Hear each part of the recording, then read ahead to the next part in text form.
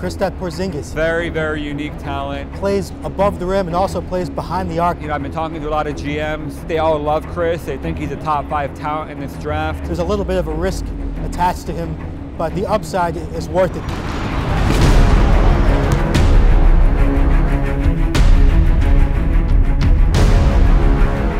I realized I could play in the NBA one day. When I was 18, after a European Championship, a lot of people started to be interested in this young guy from Latvia, this skinny white dude. You don't find many guys who are 7 feet, maybe 7'1", who are just as skilled as he is. The first thing that sticks out is that jump shot. I mean, his mechanics, his confidence when he shoots it, it's effortless. You get the feeling that every jumper is going to fall. I'm a versatile forward.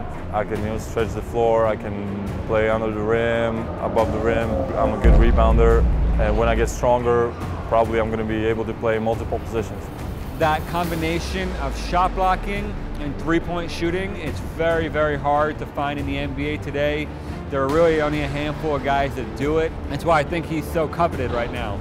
I played 2.5 years professionally. I've been around professionals a long time. Spanish league is very competitive, so there's a lot of competition. Over in Europe, I mean, he's playing against pros, he's playing against grown men. That's obviously a big difference, you know, from what most of these college guys see on a weekly basis. That's the biggest transition that a lot of college kids in this draft are going to have to make, is playing against men, and that's something that Kristaps has already been doing. That's going to make things easier for him, for sure.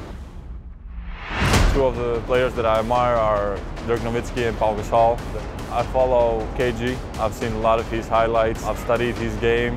Now I love how Anthony Davis plays. I try to simulate my game to theirs. Well, it's going to be a few years before Porzingis is really an impact player. 220 pounds.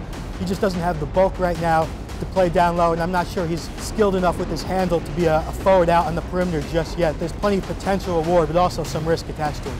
I think a lot of NBA GMs are worried about Europeans that they don't love the game as the Americans do. I have that in me. I love the game. I'm a student of the game. So we'll see what happens on the draft day.